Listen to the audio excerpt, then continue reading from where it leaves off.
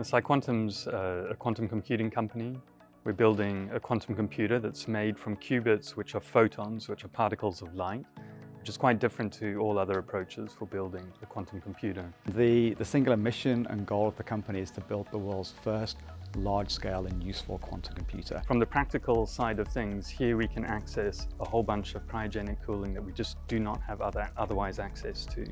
And that's going to allow us to rapidly increase our speed of manufacturing systems, prototyping them, and so on. We've got our first custom-made cryo system. We call it the PsiQube. That is now installed in Daresbury, and that system gives us a 10 times increase in cooling capacity than anything that we or anyone else has had access to before.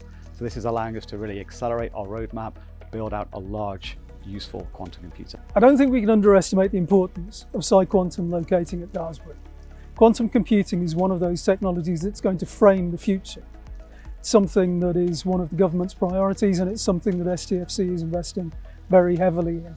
And of course, because part of STFC's DNA is supporting industry, actually being able to attract in companies at the cutting edge of the quantum revolution is really important to us. Well, it's exciting because PsiQuantum are developing new technology in quantum computing, and we're really excited to be working with them on fault-tolerant quantum computing. This is the real panacea to quantum, to make it industry useful.